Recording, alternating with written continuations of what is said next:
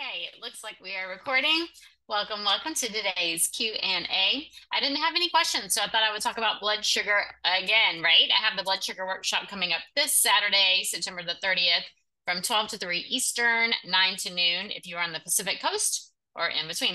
Anyway, it is going to be 3 hours. It's fabulous. You're going to learn all about testing your blood sugar, when, why, and all of that, right? What foods affect you, what other things, tools we can use to help. What does it affect? So many health conditions, right? So the first thing I want to talk about was, why is blood sugar such a big deal? Number one, if your blood sugar is out of balance, everything is going to be out of balance. So most of my world are people who come to me with an autoimmune condition. That's kind of that's what sparked mine. I mean, I knew I had a passion for helping people with health. I had never even heard of autoimmune except for like AIDS, right? And so now that I know so much, there's so many different autoimmune conditions, but you're not going to get your autoimmune condition under control if your blood sugar is out of control. You have to get that in balance first. So what we usually worry about is these spikes. Blood sugar going up, we need to see how high it goes up.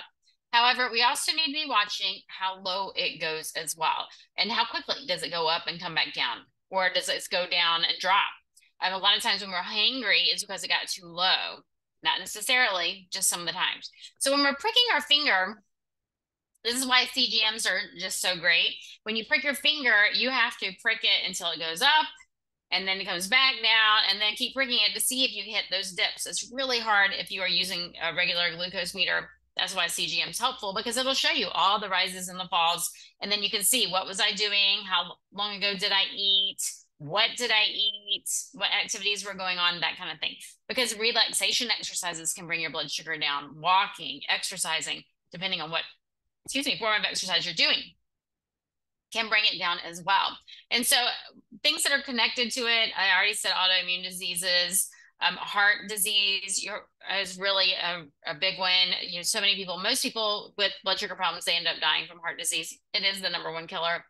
Kidney problems, we hear a lot about kidney problems, eye damage and blindness. A lot of people have to have toes amputated, numbness and tingling in their fingers. All of those things can be related. And eye damage can occur before diabetes is even considered before diagnosing with diabetes. The damage is already occurring, and it's a lot of times irreversible. And so we need to make sure we're looking for not just the spikes, but also the drops. A drop in blood sugar can lead to seizures. It can lead to irritability, confusion, sweating, shakiness. Those are some different signs that you may see if you have low blood sugar. And even loss of consciousness. Unfortunately, a lot of people, they just don't know that they have problems until something bad happens and they go to the hospital and then they tell them. So we have to watch for the blood sugar spikes, blood sugar falls, how high up. You don't want it ever to go above 30. Like if you haven't had anything to eat for a long time and then you eat something, you don't want it to go more than 30 points up. And so that can be really shocking too when you start testing slowly. And so some physical symptoms that you have high blood sugar are thirst. If you're thirstier than everybody else around you, that might be a sign. You're going to the bathroom a lot more often than someone. It could be that you're chugging your water. Sip my water right now. You want to sip throughout the day half your body weight in water. If you drink half your body weight in water all at one time, you're going to be going to the bathroom a lot, right? People say, well, I can't drink after so-and-so because then I'll get up all night. Well, if you sip throughout the day, it's not going to be as much of a problem because then your body's going to absorb it. It's not going to know. So if you're flooding your body with water, it keeps thinking, we're going to have more water coming in, let's release it. It doesn't realize that you're just putting it all in right now and not adding it again. And so we want to sip it throughout the day so the body feels safe, can hold it, doesn't need to let it go, because we're going to have some more in a little while anyway. Don't let yourself get thirsty. Usually when you're thirsty, you're already dehydrated. So drink before you're thirsty. And a lot of times we mistake our hunger cues for thirst as well. So we think that we're hungry, where in fact, we're just a little dehydrated and need to drink some water. So whenever you are hungry in between meals, have a glass of water, tune into your body. Is it water, or am I thirsty, or am I really hungry? Energy drain. If you have really low energy, that could be blood sugar fluctuations. Things that are blurry. Like I said, you're starting to have problems with your eyes. that is usually a sign of blood sugar. A dry mouth, you have to keep water by the bed. That can be related to blood sugar. Some autoimmune diseases as well, but that could be blood sugar. Frequent headaches, weight changes, where a lot of people, it's sudden weight loss that they can't explain. Why am I suddenly losing weight? But sometimes it's I can't lose the weight. I'm doing all the things and I can't lose the weight. Low blood sugar is a shakiness. I used to work in a gym, and there was a man who would come in who had diabetes, and he would work out and he would come running in and need some orange juice or a piece of candy, and he'd always have it with him, but he would need help getting his things to help with his blood sugar. I just remember him dropping really fast. I'm sweating a lot. That can be suddenly sweating and it's not hot outside. That can be related to blood sugar. Hot flashes, or waking up in the middle of the night, just in a pool of sweat. That can be your blood sugar dropped in the middle of the night. Irritable, everything's on your nerves. Brain fog, you just can't think clearly. Racing heart. See, a lot of these symptoms are related to other things as well. I was diagnosed with Graves' disease many, many years ago, and racing heart, brain fog, irritability, all of those were in there. And maybe I had a blood sugar problem at the time too. No one ever told me to check my blood sugar. Ravenous, you just can't get enough food. That can be a sign. Queasy. I tend to get hangry if my blood sugar is out of balance. I mean, if it takes me too long to cook breakfast, whew, everybody stand back. And then feeling lightheaded or faint can be a sign as well of blood sugar problems. So like I said earlier, one of the biggest problems is cardiovascular issues, high blood sugar. It damages your blood vessels. Think about those sugar crystals. Think about rock candy, if you ever grew that, those sharp edges on those sugar crystals, and they're just floating through your blood, hitting all those tiny little blood vessels. And then you have even tinier vessels in our eyes. Think about how little all those blood vessels are in there. And so the blood sugar can really damage that really quickly. And then the kidneys, because your kidneys have to filter all of that as well. So we really want to protect the kidneys, protect the nerve endings. We hear about people with neuropathy and things like that. That is usually from blood sugar problems or autoimmune or both, right? Wounds that won't heal. A lot of times people who have blood sugar problems, they get a cut or a bruise or something and it just will not go away. A compromised immune system, infections, just frequent infections, itchy, dry skin. A lot of times that's related to your liver, but it can be related to your blood sugar as well.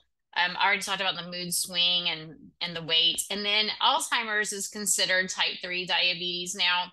There's so many links to blood sugar and Alzheimer's. And so we just want to make sure we get under control, because if you've ever had someone in your family who had blood sugar problems or Alzheimer's, then no one wants to live like that. So use a glucose meter. Check your blood sugar when you get up in the morning. Check it after your meals. Check it throughout the day, or wear a CGM. Really, really tune in. Use that information to see how well you can adjust things, because you are in control. We want to make sure that you're not having crashes. We want to make sure your food isn't causing your blood sugar to go up too high. And when your blood sugar goes high, it comes down in a nice, even pattern. When you go to the doctor, there are some things that you want your doctor to check. And a lot of times they won't. They will check your glucose if they remember to tell you to fast.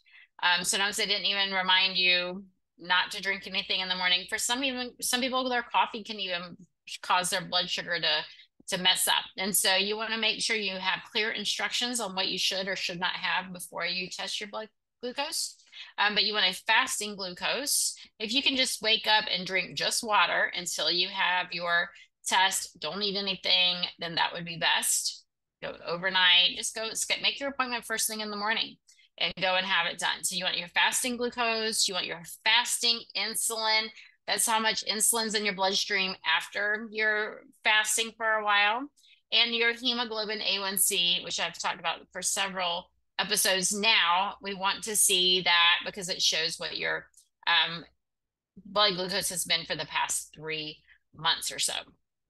that is a really great indicator. I really like fasting insulin and hemoglobin A1C. That's what I like to look at with my clients. So remember, stress can also drive blood sugar as well. And so that can be chronic stress, that can be sudden stress, that's, anything. We live in the real world. We can't avoid stress, but we need to learn how to manage stress. Are you taking breaks throughout the day? Are you getting a good night's sleep? If you don't, that causes stress. Are you eating foods that are inflammatory? If you are, that causes stress. And so these things also can affect our blood sugar. So we want to make sure that we're taking time out throughout the day. We're doing some form of meditation. We're getting a good night's sleep, making sure that we can go. You can have some stress during the day, but you just make sure that it doesn't take over your whole day. You shouldn't be stressed from the time you wake up in the morning until the time you go to bed and then struggle sleeping at night. Sometimes we have an alarm. We have to use an alarm to get up sometimes. You have to do that. That's a little shock to your system. Do some meditation when you wake up, set your alarm earlier, which you need to go to bed a little bit earlier so that you can take a time out in the morning, bring your heart rate down.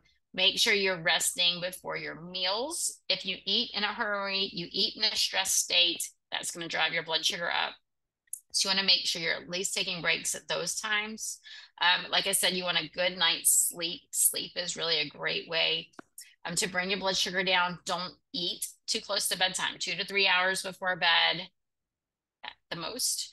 Try not to eat a high glycemic meal before bed because you don't want your blood sugar up. You want your blood sugar to be kind of flatline when you go to bed so that it can work on cleaning up. The growth hormone can come out, clean up all the brain waves, clean up all the junctions, not your brain waves, clean up all the junctions in your brain to repair any damage, build any muscle, burn any fat while you're sleeping. How great is that, right?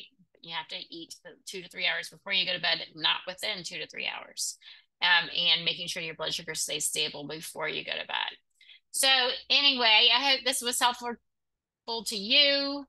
I really hope that you will join me. I will put a link in the comments for the blood sugar workshop that is this Saturday. It will be recorded. So if you are not going to be available, it's a Saturday in the fall. We like festivals. So if it's bad timing for you, it will be recorded. I will also put a link in here for a blood glucose monitor. Ideally, your doctor will give you one and your insurance will pay for it. And so if you're not here in the US, there's a good chance you can get one without even a prescription. But if you're here in the US, you have to have a doctor's prescription, or I have a link that goes to a doctor that will give you the glucose monitor. They're a little bit pricey, but the information is priceless. Unless you want to prick your finger, which you can do that as well. I've done that and then end up with a lot of calluses on my finger. And then the timing, you have to really be careful tracking and being really diligent about tracking what you ate, what your attitude and mental state was, your sleep was, and all of that as well to get the information. Anyway, we'll teach you all about this and more on Saturday. If you're going to come, make sure you go ahead and get your glucose meter before Saturday and go ahead and put it on before class so that we can see how our foods are affecting us in real time. Jennifer and I will both be doing it as well. I haven't put my glucose meter on yet. I will put mine on later in the week before Saturday because I want it to be ready to go for the workshop. I hope this was helpful for you. If you have any questions, please post in the comment. I hope that you will join us next Saturday. Have a fabulous week.